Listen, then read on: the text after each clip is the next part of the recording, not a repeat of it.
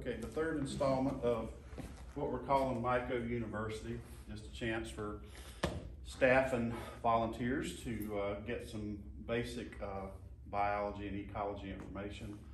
And so today we're actually starting with what I would call the principles of ecology. I broke it down into two classes, and it's 4 topics. So if you remember, of course you remember, 2 months ago when we were talking about the levels of organization in living systems, we said then that you had one of the levels was populations. Well, once you close yourself out, you can't get back in. So, Sorry. come on in. Well, it didn't help that the door was locked. So some of those levels, populations, communities, ecosystems, and biomes, those are all within the realm of what we would call ecology. And ecology is just that part of biology that seeks to study the relationship that living things have with each other and with their environment.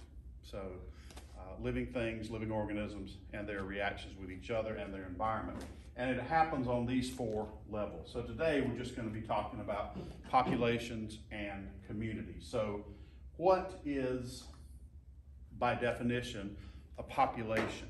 So we can't help but when we hear, words like this, we tend to bring in the human aspect of it. And certainly human population is valid and we conform to that.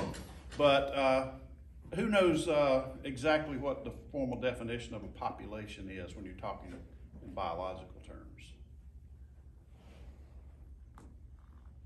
Okay, Glenn. Members of a community is what I was. Well, they certainly can be. I was actually pointing daggers at Morgan back there. She ought to know too. I think we should pass it off to John. Wow. Isn't it a group of the same animal in a given ecosystem or something like that? Okay, so by definition, population is all members of the same species, I think is where you were heading with that, living in the same place at the same time. So in order to be a population, you all have to be the same species. Well, of course, when we talk about the human population, we're all the same species. All right, there's different races of us, but we're all the same species. Meaning, and by definition, species meaning able to interbreed and produce viable offspring. And the reason I put this picture up here is because, again, not all people, but a lot of people tend to be a little more animal-centric than plant-centric. But of course, plants are living things too. So you're looking at a population here, and this happens to be the Schweinitzer sunflower population out at historic Brattonsville. This picture was taken probably around the year 2000, 2001, right after, this is the first year after the population was established out there. So this is an endangered sunflower, which means there aren't that many populations of them. However, this constitutes a population because they're all the same species, they're in the same place at virtually the same time. And more importantly, they can reproduce with one another via cross-pollination. So one of the dynamics of populations is that obviously they change over time.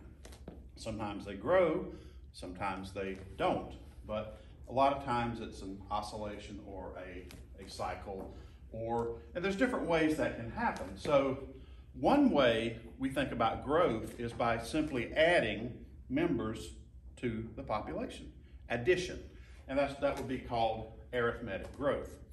That's usually not something you see with living things, okay? We can say that the number of cars is increased by addition every day. So in a factory, we have a graph here, and if every day the number of cars was increased by 1,000, that'd be incredible, wouldn't it? Then we would say that's arithmetic. And when you plot that on a graph, it's linear. It's a straight line, okay? Because time and number of individuals is what would be on the axes of the graph. So that's just a straight line, a linear. But that's not usually the way living populations work. living populations aren't usually linear, they grow by multiplication. And so you get a very quick upturn, what's called exponential growth. So if you looked at, say, the population of water fleas over a period of time, and instead of adding, they, say, doubled every reproductive cycle, you can see how those numbers drastically increase from 1,000 to 2 to 4 and so on. And so this is what we typically expect with living things, especially very small organisms like insects and arthropods and things like that. So, what can we present that says this is a model of population dynamics? Okay, and it is that, guys. It is a model. So when I say that it's a model, what does that mean for the real world? It's a representation. It's a representation, it's a reference. Don't expect everything in the real world to conform to this. Rather, it's a general expression of a concept or an idea, okay? It has validity, but it's not going to be applied in every single case. So if you plot individuals on one side of the graph and time on the what's called the x-axis, if you remember graphing terminology, in living systems in the environment, there's always going to be something called carrying capacity. Now, that is probably self-explanatory just by the name, but what do you think carrying capacity means with regard to the environment? It's how much an area can support. How many living things, how many populations the environment can support. Now, ecologically, the abbreviation for carrying capacity is K. Now, how much sense does that make?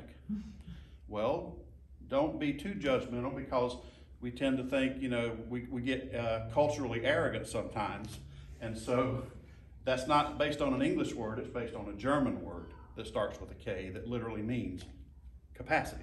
I can't pronounce the word because I don't speak German very well, but it's a long word, trust me, and it's got a lot of little dots and accent marks and things like that, and I'd never be able to pronounce it correctly. But it's based on German, not English. So K. All right, so what happens with populations? Well, we've already seen that when they grow with living systems, they typically tend to exhibit what we call exponential growth, growth by multiplication. Well, when you overshoot the carrying capacity, what do you think is going to happen? You get what's called a dieback, right? Because once you exceed the carrying capacity of the environment can't support more individuals, that's going to affect the population. So it's going to drop back below that. And so what you would expect to see over time under normal circumstances, again, this is why this is a model, you would expect to see that overshoot and dieback sort of come to an equilibrium so that the population tends to remain around the carrying capacity. But guess what? I said this was a model, right? You're assuming that the carrying capacity is going to remain constant. That doesn't happen in real life. Environments change. And so if you've got the carrying capacity constantly moving, you got to know that the subsequent graph is going to change as well. So, you know, a perfect example might be, say we're talking about a population of white-tailed deer, all right? Something very, very common around here. And, you know, they're living in their habitat. What's a habitat? What do you guys tell students habitat means when they come in here? What's your working definition of habitat? Place where an animal lives. Place where an organism lives. And more importantly, in that habitat has to be what the organism needs, right? So practically speaking, we always used to say a habitat includes food, water, shelter, space, and a suitable arrangement.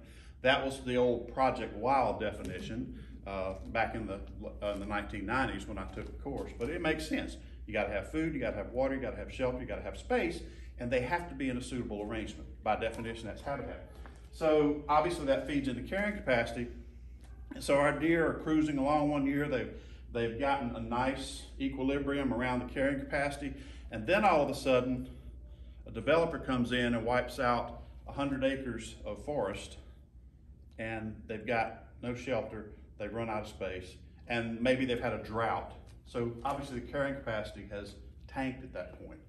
Therefore the population is gonna follow suit.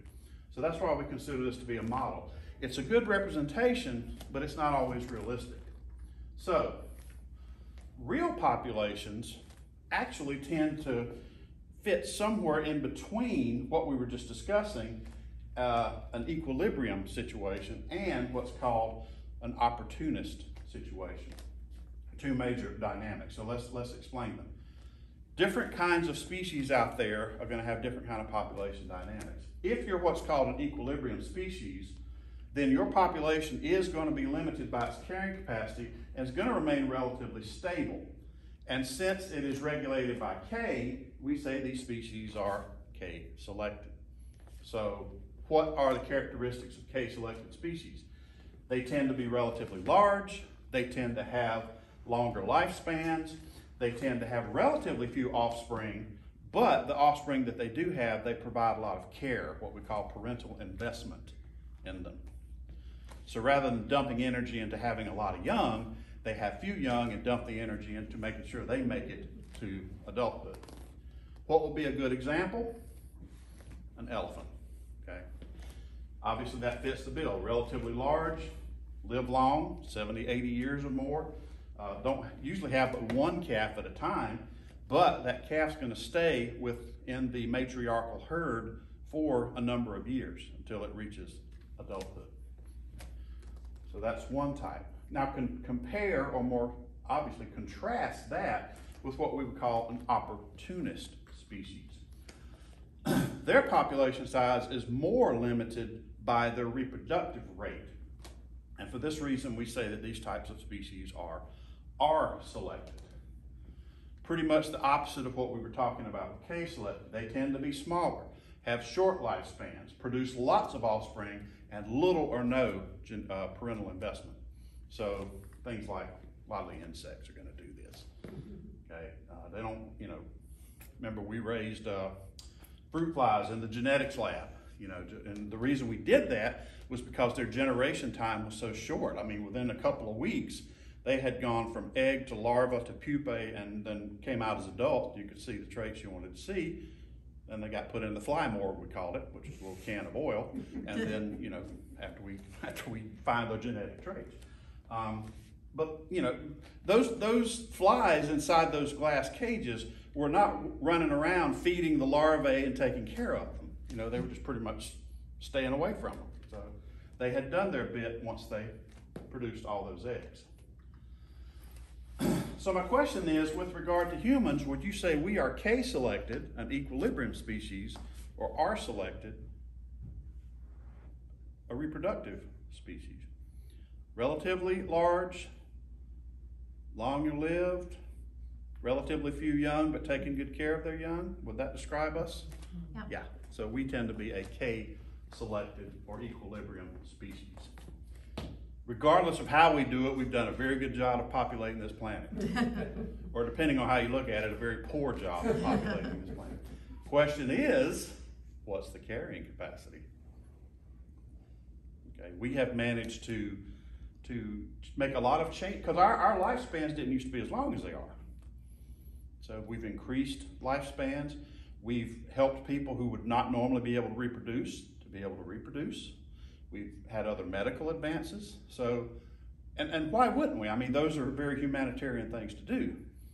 But at the same time, we're really overpopulating this planet. What are we at, 8 billion now? So, yeah. And when I think about, well, Glenn, when we had the class back in 2000, I was showing a video at that point it was 10 years old. And at that point, the human population was only 5 billion. So in 20 years' time, 3 billion people have been added to the planet. Pretty scary when you think about it. What's the carrying capacity? So what are other factors that affect populations? Well, obviously the production of new individuals, births are going to affect that. And then there's some movement associated. You can have immigration, where you get members of one population moving into another. Okay, we've got one population of zebra here, we got another population of zebra here, but they're all the same species, and if they can interact and interbreed, then they become part of that population. Likewise, immigration with an E, exiting the population, some individuals go out. So the population can change that way too. And this is something that's important because this is one of the things we call gene flow that allows new genetic material to come into a population and increase the variety of the genetics within that population. And then, of course, death rate is going to affect the population as well. Natality and mortality don't always cancel each other out, okay? And of course now in the human population, natality and mortality certainly don't cancel each other out. All right, so thinking about all those population dynamics, now let's move on to the next level of organization called the biological community. So how is that different than a population? How is a biological community, by definition, different than a biological population? This can be more than one species. That's right. So community represents all the living organisms, all the different species in a given area. Or if you prefer, all the populations in a given area and how they interact with one another. Because certainly because they're different species, they're not going to be able to interbreed, but they still have interactions that go on. So all the different species there. And to me, community dynamics is one of the most interesting aspects in ecology. First of all, because every organism in a biological community serves at least one function. And I use the word function, that's a little bit anthropomorphic, but there is a role that they play within the community, sometimes more than one role. And we call that role their niche, or their niche, if you prefer. I've always said niche. So that's the functional role that they play. So just like we were saying that we humans are all one population, so what would be your niche in the community here? What's your niche, John? Teaching kids about sharks. Okay. Is that the only one?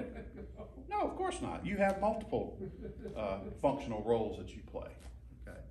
So that's going to be the same here with other organisms as well.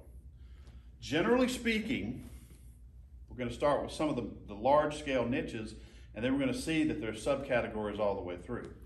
So generally speaking, one of the primary niches, one of the most important niches in a biological community is that of being a producer. Because producers are the organisms that can conduct photosynthesis, and in doing so, they are providing a basic food source for all organisms in the community. Now, a plant, a producer, is doing this not out of the goodness of its heart, because, oh, it's my job to feed everybody. No, no, a plant is producing glucose because it needs glucose to then turn around and use it for respiration to release its own energy. All right. Plants aren't making food for everybody else. That's not the intent. They're doing it for themselves. But they're able to do something that I can't do because I'm not a producer. You know, they take the sun's energy, solar energy, and convert it into chemical energy that the plants use. In one of the previous sessions, we talked about, you know, the actual formula for photosynthesis. A plant can take carbon dioxide out of the air, it can take water from the ground, and then using this solar energy, certain pigments involved, specifically chlorophyll, and using that light energy, it can then break apart that, or rather, it can break apart the water, combine some of that hydrogen with the carbon, make a whole new carbon compound, glucose, and then get rid of the oxygen that is a byproduct. I'm also glad they do that too, by the way. It's how I can, you know, can breathe. But see, I go out there and I stand in the sun, all I get is a sunburn, you know. I can't, you know, wouldn't it be great if, you know, lunchtime came around, you just walked outside and sat down at the picnic table, but you didn't have to eat anything. You just sat there for an hour and then got up and went back to work. Man, I'm full. That was a lot of sun today, you know. But not the way it works. It'd be a lot cheaper too, wouldn't it? And then you could you need to lose weight, just stay inside for a little while. There you go. That's right. Exactly. Go sit in the dark for a couple of days. If only it were that easy. All right. So if you're not a producer, then you are some kind of consumer, because consumers can't make photosynthesis, can't conduct photosynthesis, can't manufacture their own food. They must ingest or consume other organisms to do this. So again, if you're not a producer, you are some kind of consumer, and these are just a few categories of consumers. An herbivore is going to be an organism that consumes plants, either an entire plant or part of a plant. A carnivore is going to consume a part of or an entire animal. An omnivore consumes plant and animal. You guys know this. Scavengers consume things that are already dead, be they plant or animal matter. And then a decomposer has a more basic role in that it's going to break down the organic matter into its more elemental components and get it returned back to the soil. Because although plants use solar energy and carbon dioxide and water to manufacture glucose, they still require minerals and other chemicals from the ground as part of their life process. And that comes from the decomposers taking it back to them in the soil. So let's look at the niche of being an herbivore. You're consuming plants in part or in whole. Now, most people, and probably a lot of the kids that come in here, when they think about an herbivore, to them that's going to be a deer munching leaves off of a tree or a zebra grazing grass off the grassland. So basically, whether they know it or not, they're thinking grazer, browser. That's pretty much the end of their knowledge when it comes to herbivore. But think about it. You consume plants, either a part of a plant or the entire plant. So if you're eating fruit, like a toucan, technically you're an herbivore because you're eating part of a plant. But we take it a step further and say you're a specialized herbivore called a frugivore because you're eating fruit, particularly. Same with the goldfinch there on the thistle. Okay, it's eating seeds, so that's still part of the plant, but that's going to be its primary food. In fact, its bill, its beak, is adapted primarily for seed eating. The honeybee is going after pollen and nectar, still parts of a plant, but very specialized parts, so they're nectivores. And then I just put a couple others on here. You've got a caterpillar grazing on browsing on a leaf there. And then it's a very specialized niche here. This is a marine iguana, and marine iguanas are the only marine lizards, the only lizards that live in the ocean. They live on the Galapagos Islands, and they graze on the algae that grows on rocks in the Galapagos Islands. So a very specialized niche that they have there. But all of these are herbivores. Same principle applies to carnivores. They either consume part of an animal or an entire animal. So again, students going to think, okay, a big predator, sorry. Pushing the wrong buttons here.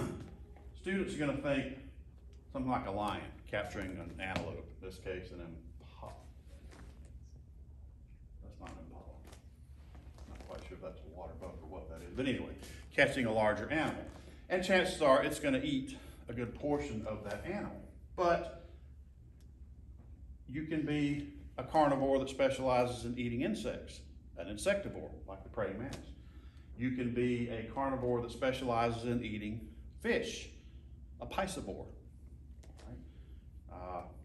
A great white shark eating a seal, that's pretty much eating the entire thing. Certainly an example of a carnivore. A snake swallowing its prey. And then you got things like the spotted hyena that not only can eat the meat, they can ingest bone. Their jaws are powerful enough to actually crack bone and consume it. And this was never more evident to me than walking around in Kenya in certain places and seeing these piles of dung that look like balls of concrete because these hyenas had ingested so much bone that that's what was left behind. You know, it's pretty amazing that they can do that. So different examples of being a carnivore. I Yeah, I don't think I'd want to come face to face with a hungry spot. Well, number one, you're probably not going to face just one. They travel in, you know, packs. So, no. Then of course you have omnivores, and a good example of that would be a single animal eating a lot of things. And again, this is something that might surprise most people because the black bear is a bear and it's in the carnivore order of mammals. People think that the majority of its diet is going to be meat, and that's not true. A lot of the diet is quite seasonal. Yes, they will eat meat. They will hunt animals, but they will also scavenge things that are already, you know, dead. They'll go after fish. When certain berries in the summer or spring are ripe, they love those. They'll graze on grass.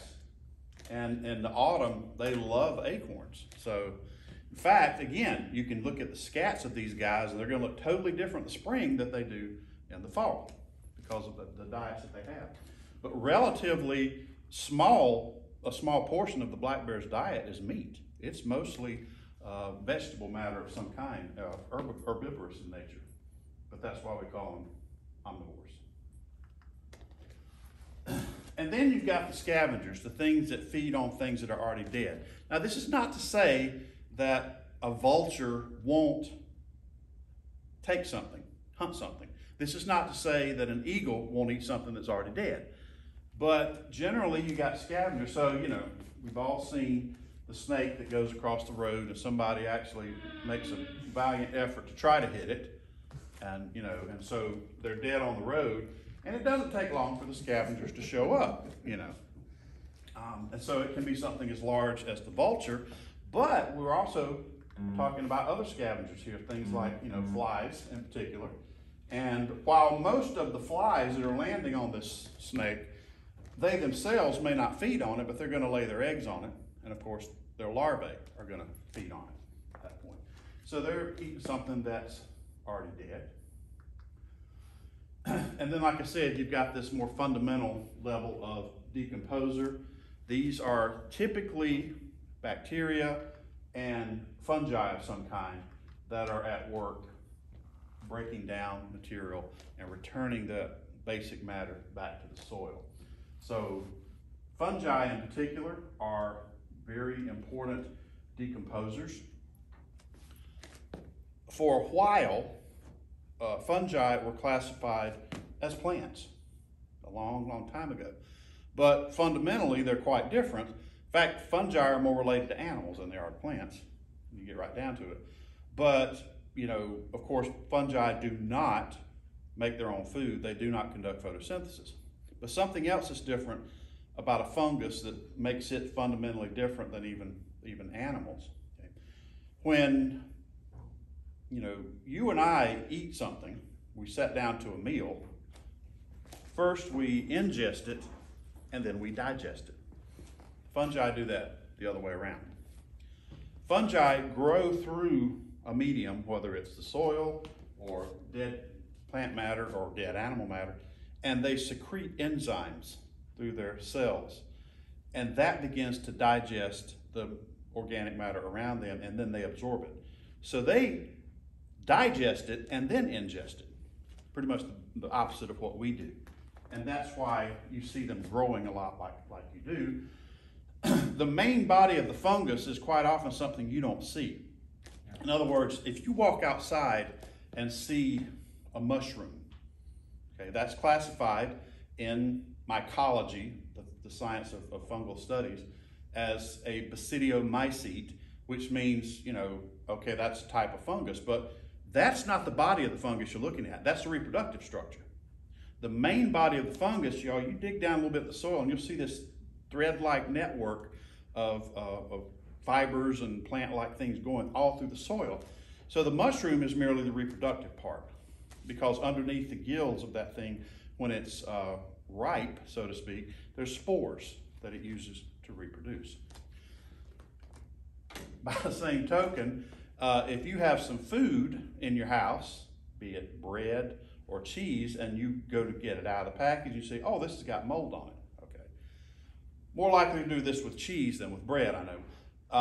I used to work in a deli way back in the day, a grocery store deli, and I won't tell you which one, but at least back then, you know, I was in charge of the cheese case, and so anything that we don't sell, you know, has to get weighed and thrown. It's called a markdown. That's lost money.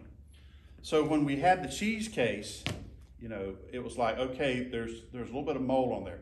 Cut that off, repackage it, and put it back out to sell again. Well, in general, that's what a lot of people do. They find a piece of cheddar cheese or whatever in their refrigerator. They cut the part off that's got the mold on it and eat the rest. Well, obviously, people aren't dying from doing that, but honestly, you're not getting rid of the mold when you do that. All you're doing is removing the reproductive part of the mold, because the part that you see that's fuzzy and is white and green or whatever, that's the reproductive part that produces spores. The main body of the mold, the fungus, has already permeated the cheese or the bread or whatever at that point. And all you're doing, pardon me, is castrating the fungus. That's all you're doing when you cut that off and get rid of it. So, okay, we've been doing that for years. We haven't keeled over yet, so I guess it's all right. But to some people, that would be an unsavory thought. You're still eating fungus. And of course, there are plenty of fungi that we do eat. You know, mushrooms of a certain kind, blue cheese. Hey, there's a reason it smells like it does. That blue, and that's a mold. We just happen to like that tanginess or whatever. So fungi are more prevalent. They're more important than we give them credit a lot of times, but they're certainly very important decomposers. So lest you think everything's about, you know, herbivore, carnivore, omnivore, species do have specific types of interactions within communities. First of all, there's definitely competition. And competition exists because there's limited amounts of habitat components out there. Food, water, space, territory, mates, that's also competition. And competition kind of helps keep species from sharing niches sometimes. So again, we think about competition on a grand scale. You know, lions and hyenas are always in competition for food and things like that. Here we have two large antelope called oryx that are sparring for territory and probably mating rights is what we're looking at here. By the way, one of the things about horns and antlers that I like people to realize is that the primary purpose of horns and antlers is not to ward off predators. Attract a mate. It's to attract a mate or intimidate or threaten male rivals with them. Because think about it. Look at those horns. What would an oryx have to do to get those horns in a position to be effective against a lion or some other kind of predator? All right. Not saying they won't try and they won't use them, but that's not what their primary purpose is. Also, if it's merely to fend off predators, then why are they all these different lengths and shapes and sizes and ornate patterns and spirals? You don't need all that just to be weapons. So, as an exhibit we used to have here once said, they are more ornament than they are armament. So, and think about deer. Not horns, but antlers. Typically only the males have them unless you're caribou or reindeer. And they don't have them year round, do they? They only have them during the mating season. So obviously those are not just meant to ward off predators, or they'd have them year round.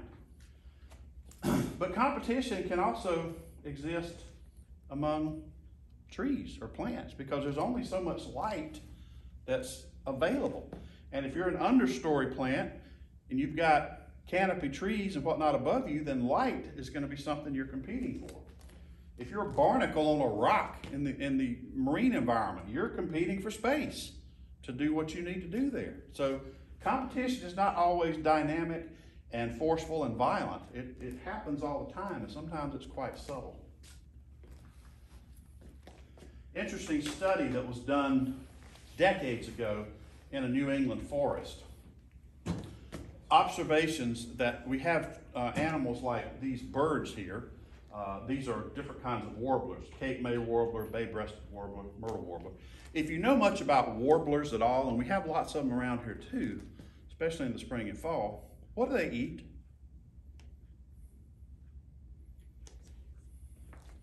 Bugs. Insects. And most of them have a beak that looks very similar. It's a very thin beak, and a lot of them are specialists at getting under tree bark and getting insects and larvae that are hiding under the tree bark. Well, that's great, except that every other warbler species in town is feeding on exactly the same thing, using exactly the same adaptation. So how do you avoid competition? So this study in this New England forest made these observations and realized these guys are partitioning the resource. Not that they got together and had a committee meeting and said, all right, you stay here, and I'll stay here. No, it just so happened that the observations that this particular species tended to stay towards the top and around the edges. This one tended to stay towards the middle. And this guy tended to stay towards the bottom and also on the edge. And again, you'll see, it's not that they didn't go throughout the tree, but there's a general trend here that you see: upper layer, middle layer, lower layer, with regard to the way these species forage. So there is that type of resource partitioning that is observed in nature. Then there's the ever-present but also confusing, and I'll go ahead and say it, often misunderstood, symbiosis. And when you ask a kid what symbiosis is, they'll tell you that's two animals that live together and help each other out. Well, that's one type of symbiosis called mutualism. Symbiosis, by the very nature of the word, literally means living together. And as you well know, you can live with somebody and you don't always get along. Okay? Sometimes you're at each other's throats. Sometimes you're trying to kill each other.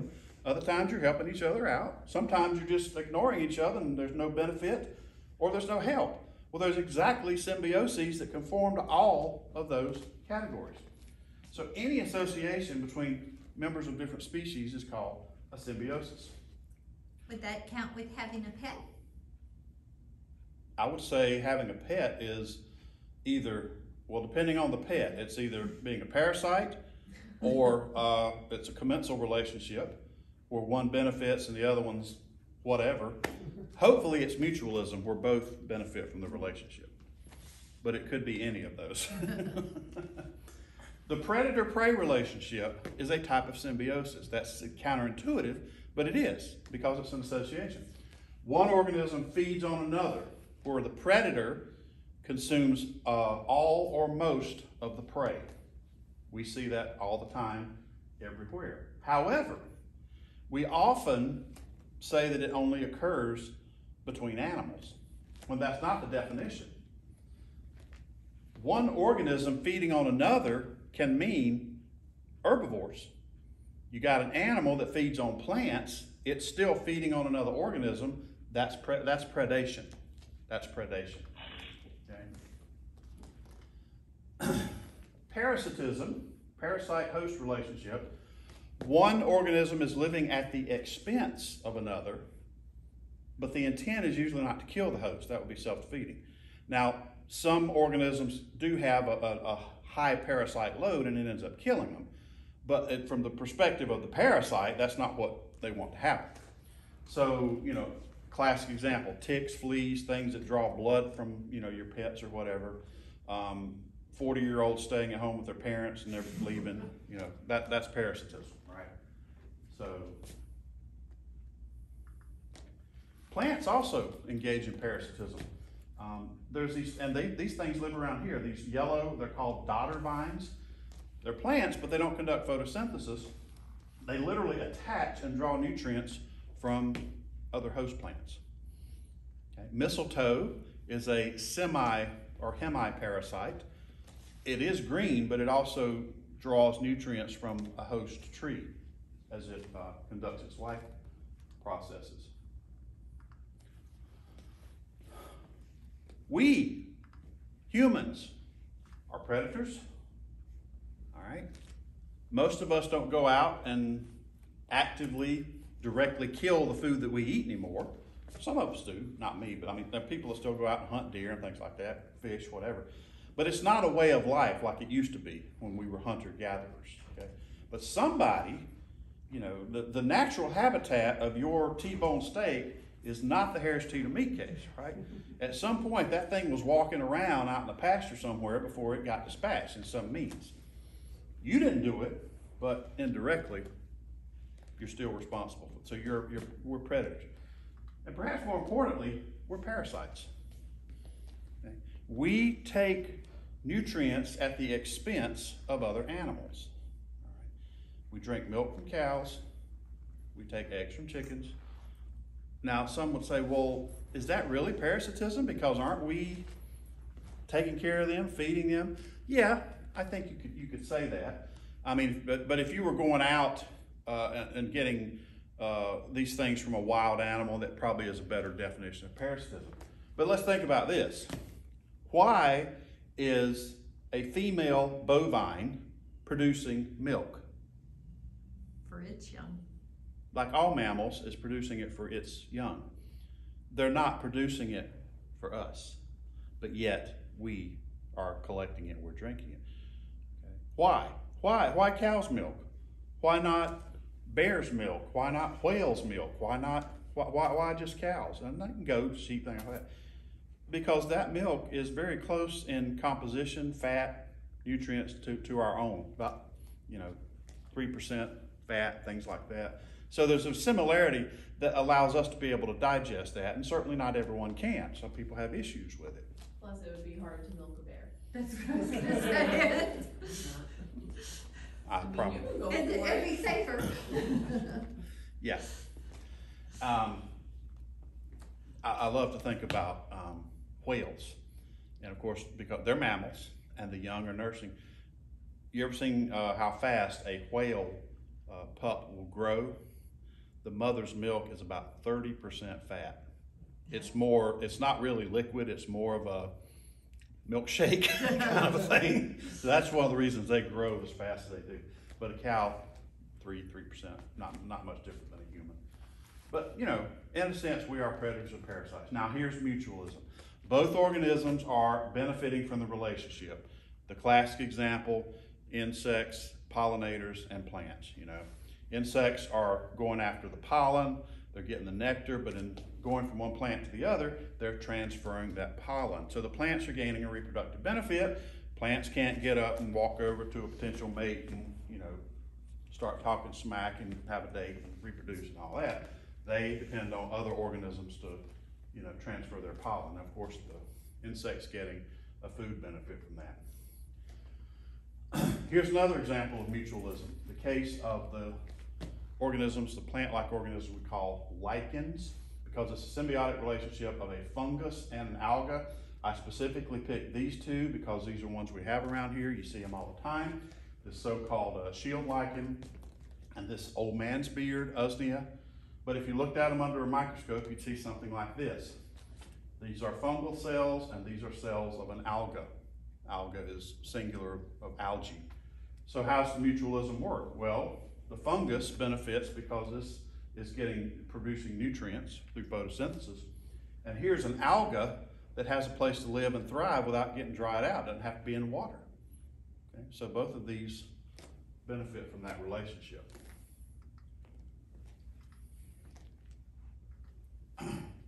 Now, probably one of the more difficult symbioses to understand is commensalism. This is where one organism benefits, but the other one doesn't benefit, but also doesn't appear to be harmed by it. Probably the best example that most people could relate to is the bird we call the cattle egret, or egret. Not only around domestic cattle, but the cattle egret has a worldwide distribution. So there's in the old world, they're in Africa, they're in Europe, they're over here. And they tend to hang out where these large mammals are walking around through grasslands and stirring up a lot of insects and whatnot. And these birds are then feasting on those insects. Now, maybe that's helping the bovine out, less insects to deal with, but it's really not affecting the cow or the buffalo or the bison or whatever. Egrets definitely benefit from it. The clown or anemone fish and sea anemones, this is a little easier understood now, thanks to the Disney movie, Finding Nemo. I couldn't think of the name of it, thank you. Because Nemo was a clownfish or an anemone fish, which is apparently immune to the venom of sea anemones. Sea anemones are very closely related to jellyfish, but instead of floating around with tentacles like this, they're literally upside down, stuck to the bottom, and their tentacles are upright. And they still have the stinging cells, the cnidocytes or nematocysts they're called, that when something bumps into them, it fires the venom into the animal, it paralyzes it, and then they draw it in and digest it. Well, these guys have a coating on their body and the mucus that they produce that prevents them from being affected by that venom, so they can just kind of swim around freely through the tentacles of sea anemones and jellyfish, and it doesn't bother them. Now, obviously that affords them protection from other predators, other predatory fish, but it doesn't really benefit the sea anemone, but it also doesn't hurt it either. So commensal in nature. And then a more subtle form. This is something called Spanish moss. I'm sure you're familiar with it. Unlike mistletoe, Spanish moss is not parasitic. It's not a parasite, it's an epiphyte. Epiphyte literally means a plant that lives on top of another one, surface, but there's no connection, it's not rooted into it, it's just there on top of it. And most of the time when you look at Spanish moss, you're like, God, it looks dead. It's got this nice scaly coating to prevent water loss. Next time you're around some Spanish moss, do yourself a little treat. Take a handful of it, pour your water on it, and watch it turn green right before your eyes. As that scale then shrinks, and it starts to take in that water and turns green and starts conducting photosynthesis. That's what it's doing. It doesn't do that until it rains or has a lot of moisture available to it. But it's not drawing nutrients off the plant. So it's not a moss, even though it's called Spanish moss. And it's called Spanish moss because it looks like the old beards of some of the Spanish explorers. In fact, Tillandsia usnoides is the scientific name. Same like usnea, that other thing we looked at that we call old man's beard. So that's that Latin word that means beard. But this is actually even more mind-blowing. You're looking at a close relative of the pineapple right here. Spanish moss is in the bromeliad family. And during the summer, if you look at it with a little hand lens, you'll see little tiny bromeliad flowers on it. It looks like little pineapples. It's amazing. And of course, that's how they reproduce. But it's a commensal relationship, not a parasitic one. So, knowing about mutualism, commensalism, predation, parasitism, what would you say this type of symbiosis is? You've got an impala, and you've got all these little birds on there. Now, maybe you know what's going on, maybe you don't. But what kind of symbiosis would you say this is? Mutualism. Why would you say it's mutualism? Both of you said it. Why would you say that? Because the impala's getting the bugs taken off and the birds are getting food. Okay, and that's exactly what's going on.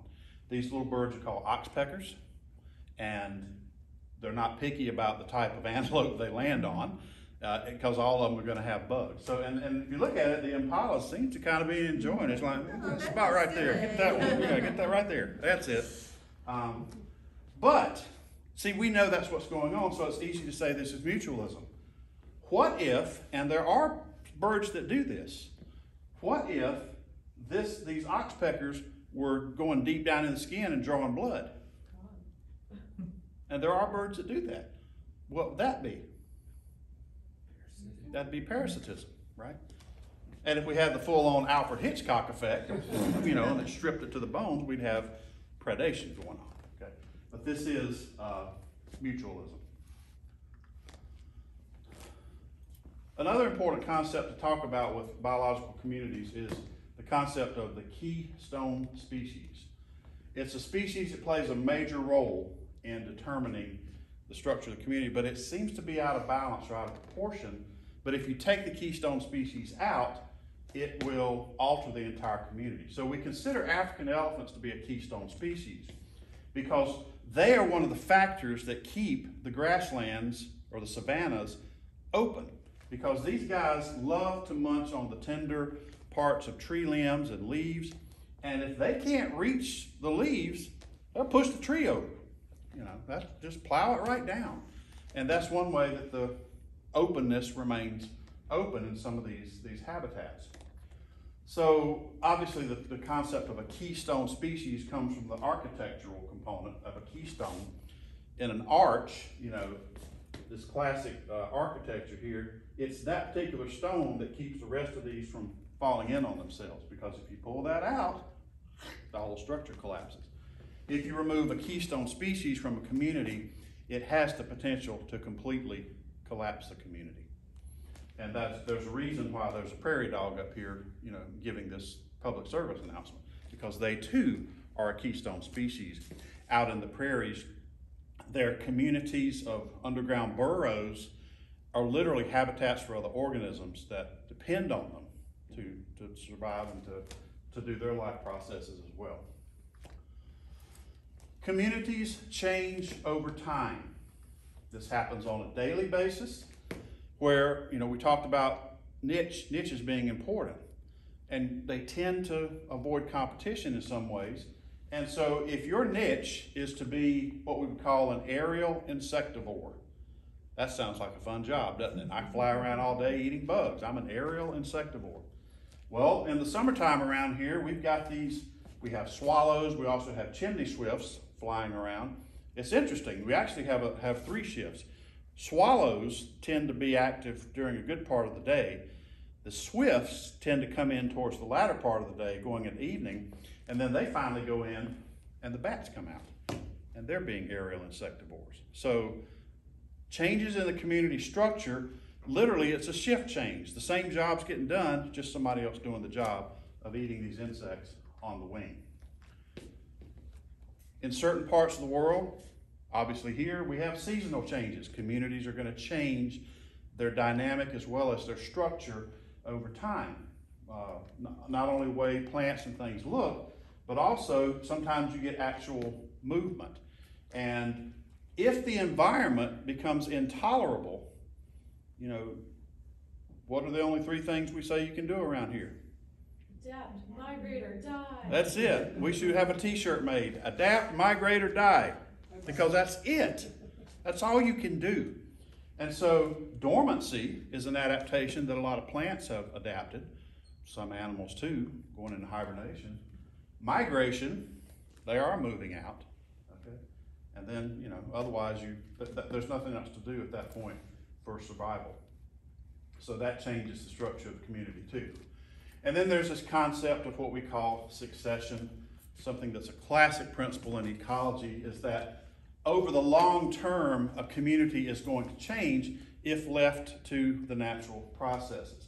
And this was pioneered in the 1940s and 50s in the North Carolina Piedmont, the study of what's called old field succession.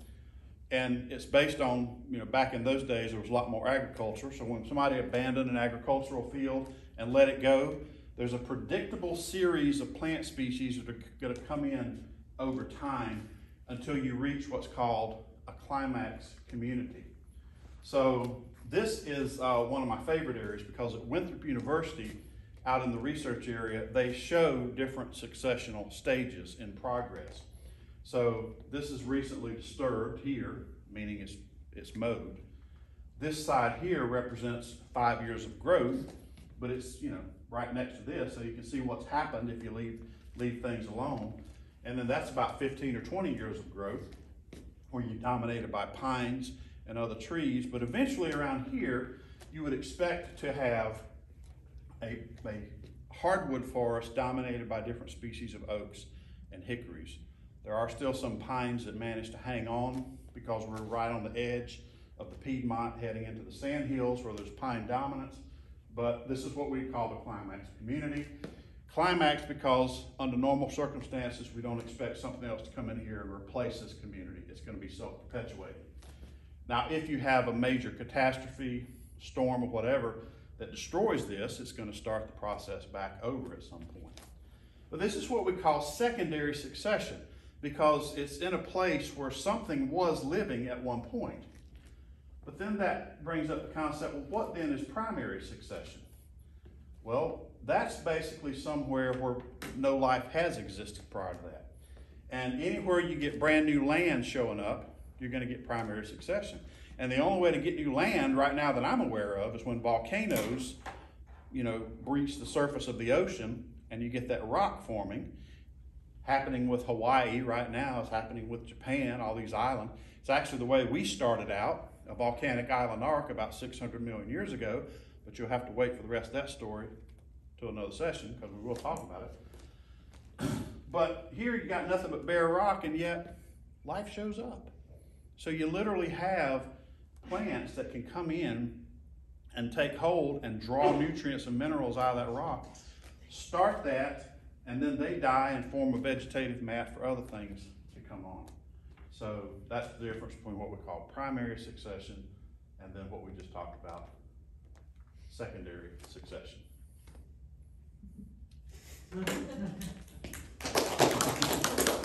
Any questions? You see why I think ecology is one of the more fun things to talk about. And it is something that a lot of people are a little more familiar with. They find it more interesting. And I think the kids probably gravitate towards that a little more too. So there's certainly lots in here in the museum we can talk about. I didn't even get into food chains.